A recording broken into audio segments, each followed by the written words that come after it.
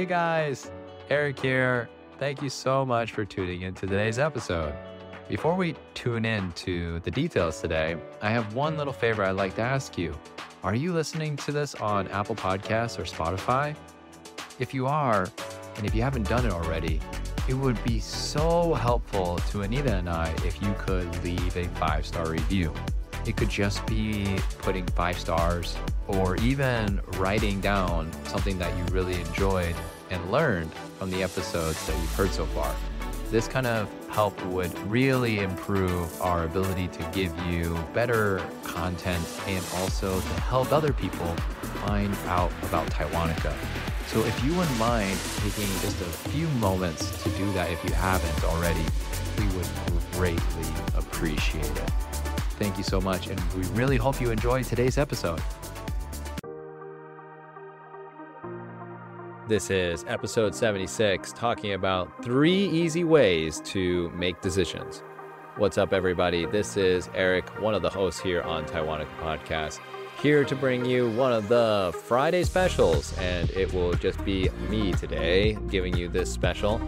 I'm very excited about this information because it has been life-changing for me, and I have heard lots of people out there telling me how it's been difficult for them to make decisions.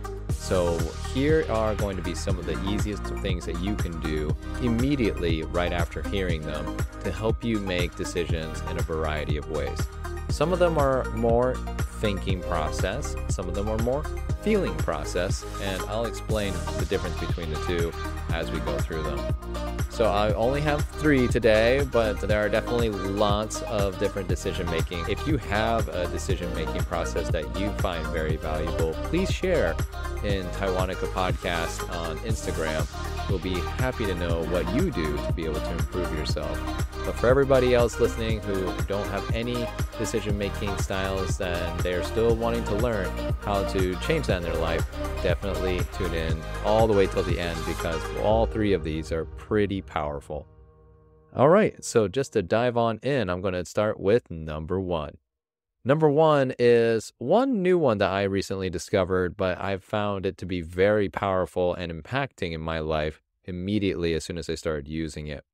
And that is called the 10-10-10 method. That's right, you heard 3 10s there. Each of them represent a different time. One of them is 10 minutes, the second one is 10 months, and the third one is 10 years. Now, what's going on is what we're trying to create a clear idea of when I make a choice, will I be happy about the choice I make within 10 minutes, within 10 months, and within 10 years. So let me give you a clear example of what that might look like. Let's say, for example, you have a habit. I have a habit, and that is to eat chocolate. For all you who know me, I love dark chocolate. It's one of my favorite foods out there.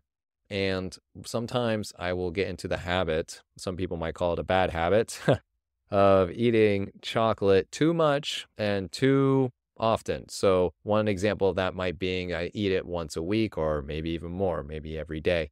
And so sometimes, especially recently, because I have been eating it quite often, I will ask myself, is this a good idea? So when I started using the 10-10-10 method, I would first say, okay, when I'm about to eat the chocolate, I would ask myself, is this something that I would want to be happy with eating 10 minutes from now? Would I be okay that I ate this chocolate today?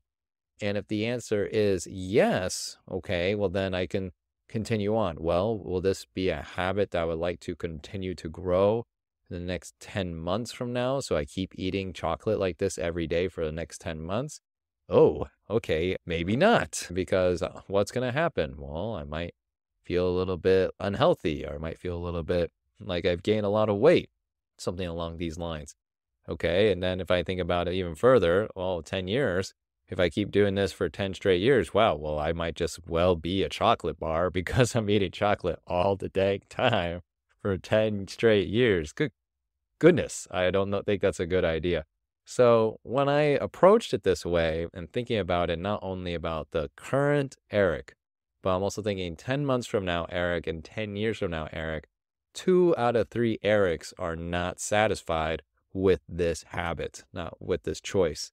So in the end, I decided that I'm not going to continue eating chocolate every day. Even though the 10-minute Eric and the current Eric feel a little sad saying that, and the 10-month version and the 10-year version of Eric is actually very happy about this choice. Why? Because I'm making a healthy choice that is holistically connected to who I am. So that's why I think this method is very powerful, and you can use it immediately with lots of things. There are some other examples that I'd like to share, but I'm only going to share one more. It's about work.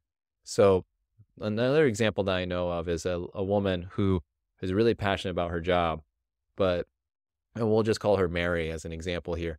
Mary really wants to improve herself in her work career, but in the end, she also has kids and she's a single mom. And so sometimes she needs to make choices that are going to be connected to her family, and sometimes she needs to make choices that are connected to her job. And one time, Mary was given an option of going out and spending time with her kids right after her work, but all of a sudden her work is actually asking her to stay overtime because there's this really important project that needs to be completed by the end of the night. So Mary did the 10-10-10 option here. She said to herself, okay, 10 minutes from now, would I be happy to stay at the job, or would I be happy about leaving the job and spending time with my kids? Well, 10 minutes from now, Mary thought, okay, well, I'd probably be happy spending time with my kids, but let's look 10 months in the future. So she looked 10 months in the future. What happened? Well, she said, if I do this option of not staying for the project, and in the business world as a single mother, there's a lot of hypocrisy of, if a single mother says no one time, she's going to probably say no many times. And this assumption is made about single mothers not being able to stay committed to the work. And she knew this. And so she decided at that moment, maybe it's not a good idea. And then she looked 10 years in the future, and what did she see? She said, well, if I make the choice of staying at the job, then there's a really good chance that I can get a promotion. Sure, my kids might be unhappy at this one moment, but there are going to be plenty of times where I could make up for this one time of not spending time with the kids. And I can definitely, work with communicating with them why this was so important. So in the end, she decided to stay. And 10 years later, she has been using this method for quite a while. She got the promotion that she really wanted, and she works at a really big organization. So by doing these steps, she was able to gain the result that she really wanted rather than focusing on the impulse of what she desired in the moment. So hopefully that shows you the power behind 10-10-10 method. Okay, we're going to go on to method number 2. Method number 2 is going to be a feeling decision maker. Okay, it's not a thinking cognitive method. It's about following your gut. Okay, maybe perhaps a lot of you have heard this phrase, following your gut. But a lot of people say, well, I know where my gut is in my body, but I don't know how necessarily to follow it. Or some people say, oh, I know how to follow my heart sometimes, but sometimes I don't. And keep in mind, this is all connected to intuition, knowing what your inner self really wants. And this is really powerful stuff. It can help you through a lot of things in life if you know how to tune into it. So today, we're going to just use a very simple technique for you to make this decision when it's a little bit difficult. It's going to be for smaller decisions rather than larger ones, because larger decisions usually need a little bit more of a cognitive process, like the 10-10-10 method or the next method I'll be introducing. But for, smaller things, when you're in a moment where you're not really sure what to do at all, this method that I'm about to introduce will be very helpful. Okay, this is a method that I actually invented, and that is to follow your inner voice. But when you're doing this, usually you're going to have two options in front of you. So let's make an example to make it really clear. Okay, so you have a vacation that you want to go on with your family, but your family really has two desires. They want to go either to, for example, Japan, or they want to go to Thailand. Okay, both of them are equally possible. Both of them have great choices and great opportunities for you to experience. All of your family members want to go to both of these places. There's not really a greater level of Japan or a greater level of Thailand. They're both great equally. And so you're stuck. And so you're thinking, well, which one to pick? Because logically speaking, they both look perfect. So in that kind of situation, this is where this kind of decision making can be very beneficial. So this is what you do. Simply in your head, when you're thinking about the choice, think about the two places, back and forth. Just go back and forth. Japan, Thailand. Japan, Thailand. Japan, Thailand. Sooner or later, one of these words is going to get louder in your head. Japan, Thailand. Japan, Thailand. Japan, Thailand. Okay, so you're getting the idea, right? So Thailand is starting to sound louder in your head. And if you're not really sure if that's true or not, you can go the opposite way, like Thailand, Japan, Thailand, Japan, Thailand, Japan, so you can confirm if you want to do both ways. Sometimes I do that just in case, but it's very effective. And the reason why I love this method is because I'm tuning in to both mind and body at the same time. And at the end of the day, I don't regret my decision because I feel like I made a conscious choice between the two. I made a very clear and awareness choice of which one I wanted. And that was Thailand in this situation. So that's a very easy technique that you can use for really small things that you want to try. Okay, so we're going to dive into our third and final technique today. And that is called the Eisenhower Technique. Eisenhower is a man who invented this technique. It's a more cognitive, analytical technique that you can use for making decisions that are more important, and they can usually be used for things like business or for like big decisions with your family or, things that you're usually doing on a regular basis, but they need to have a schedule or an importance level. Okay, so that's actually part of it, importance. So here we go. The Eisenhower Technique is actually two keywords, and we're going to analyze both of them in a specific way. So the first word is levels of importance, so something important. And the second one is level of urgency or urgent. Okay, so we're going to put these in a square. And the inside of the square, there are going to be 4 small squares. And so on the left side of this square, the 2 squares on the left side, one of them is going to be important and the other one's going to be not important. On the right hand of the square side, it's going to be urgent on the top, and on the bottom, not urgent. Okay, so what we're going to do here is look at the first one, which has both important and urgent. So important, let's talk about it really quick. If we talk about something that's important means that you need to get it done, right? It needs to be done.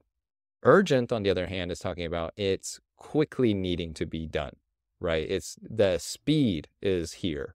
And so if something has both the tops, both urgent and important together, then that decision that you're trying to think of right now, so an example of that might be, I'm going to make an example with my son because he's easiest to think of.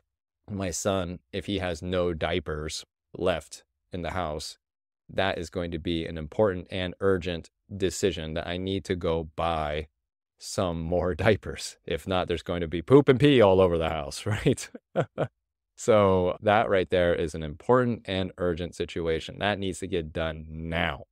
Okay, no waiting. Because if you wait, then there's going to be some urgent or dire consequences. Okay, now let's say it only has important, but it doesn't have urgent. Okay, so it is something that you need to do, but it doesn't have that time connected to it. Okay, in that kind of situation, you can schedule it. Okay, so let's say, for example, I want to make another episode of Taiwanica. Okay, or maybe you want to go and meet a friend. Okay. It's important for you and it's important for me, but maybe it's not something that needs to be done today, right? But it wants to be done soon. So you can easily just put this in your calendar, whatever kind of calendar you like to use, and then just make sure that it gets done. And by scheduling it, simply by putting it in your schedule, you're telling yourself, okay, this is important to me, so I'm going to do my best to complete it in time. Now, let's say something is urgent but not important, okay?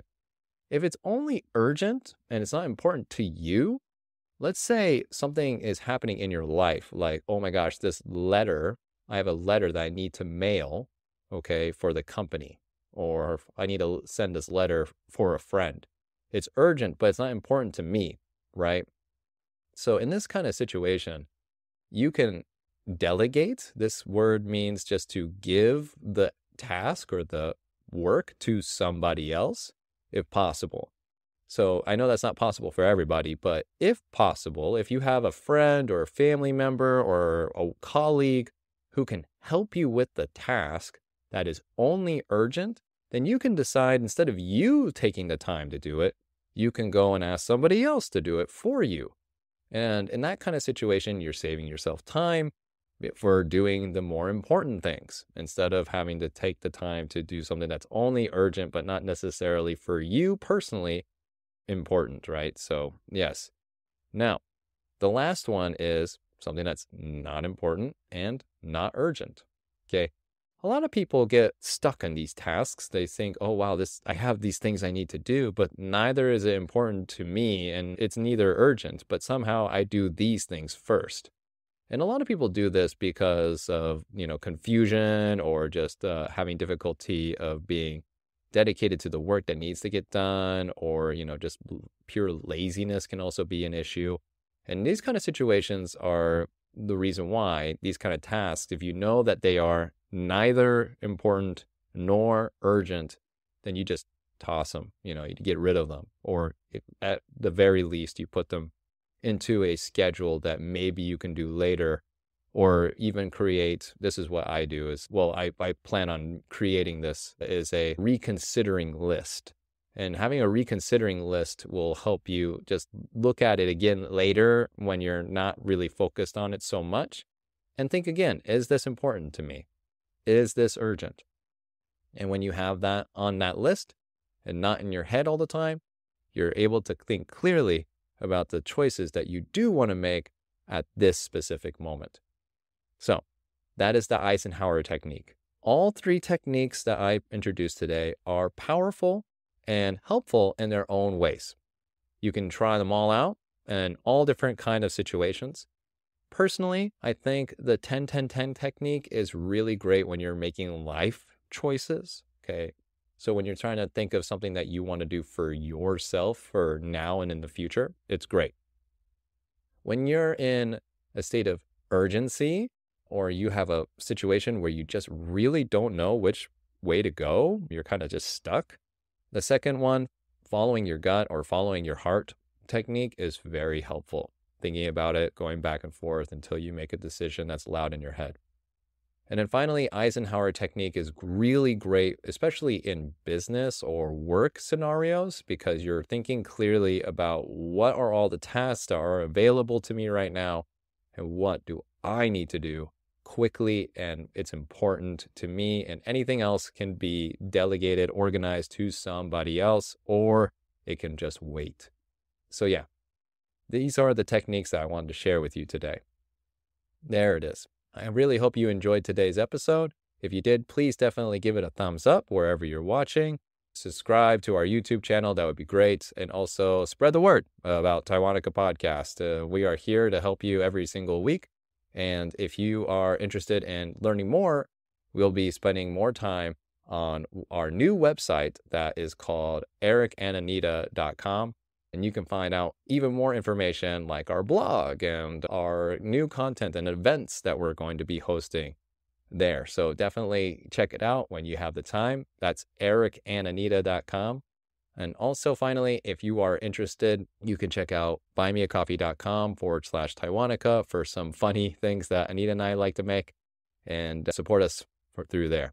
Thank you very much for listening. Bye. Thanks so much for tuning in to Taiwanica. If you're enjoying the show, please feel free to rate, subscribe, and leave a review wherever you listen to your podcasts. That helps others find the show, and we greatly appreciate it. Thanks again for listening, and we'll catch you in the next episode.